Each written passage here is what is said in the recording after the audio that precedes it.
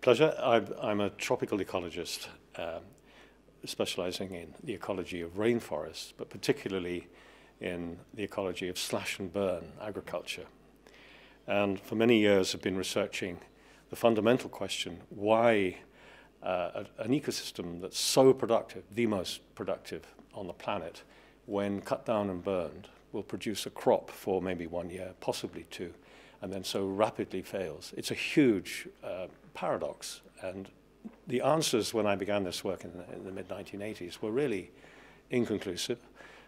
Very few studies have been done, and in some cases they were positively contradictory. Mm-hmm. And I was able to devote time to a pilot study, threw up some very interesting questions. I did some work in Costa Rica and a laboratory in Cambridge, and focused absolutely on one topic.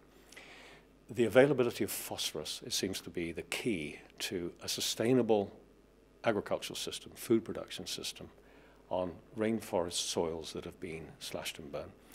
Well, we spent many years working on that and possible alternatives, and the system that came out of 7 years of the Cambridge Inga projects was, if you add very small quantities of rock phosphate to a system, plus the system itself feeds very large quantities of organic material back into the soil, which is exactly what the rainforest does, then you have a sustainable system. We developed a system called alley cropping, in which you use fast-growing, nitrogen-fixing trees planted in what look like hedgerows, a few meters apart. And the idea is you let them grow, you prune them to let the light in, and to put green material onto the surface of the soil to provide physical protection for it, and ultimately to feed, through decomposition, nutrients back into the soil. We developed a system called Inga alley cropping, and then it came to testing a system with farmers, with real people, to see whether something developed by an academic could possibly be accepted by real people in a real situation. And we did that in Honduras, and the answers to both were yes. They would accept the system, they saw the benefits. In particular, the system also produces firewood in great quantities, and that's the most valuable. It's more so than I imagined when I started the work. The firewood for the kitchen stoves is a valued byproduct, in addition to the food security that the system provides.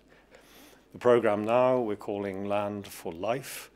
The aim is to, it's a 10-year program, the aim is to recruit 40 families a year to the system, help them in introduction, giving them seed material, bags for the nurseries and all of that, to establish the system. Process that takes perhaps 3 years. It's a long business, and technical assistance and moral support while they're doing that. And what we don't have is infrastructure. We need a teaching center, and we need a center where we can receive very large quantities of cash crops that are going to start coming in from remote communities in the mountainside, it's perhaps 3 or 4 years from now.